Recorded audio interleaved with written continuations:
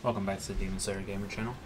We're going to be continuing our Final Fantasy XIV dungeon guides, and we'll actually be doing our first trial dungeon, known as the Bowl of Embers.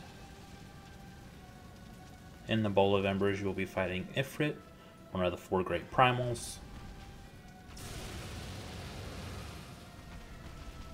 You'll want to pull Ifrit and immediately turn him away from the group as he does that frontal cone AoE that you saw just a moment ago.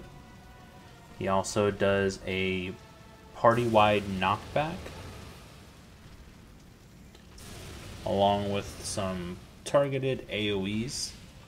When he starts casting Eruption, a large AoE will appear on the ground. Your ranged unit party members will need to move out of that.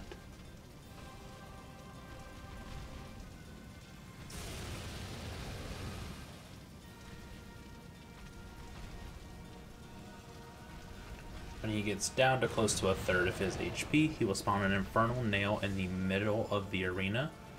As a tank, you'll want to get close enough that you continue to use your ranged ability on it to damage it, but you do not want to turn Ifrit towards the rest of the party. The rest of the party should focus down and destroy the nail as fast as possible. Depending on how fast you kill the nail depends on how much damage Ifrit's Hellfire does.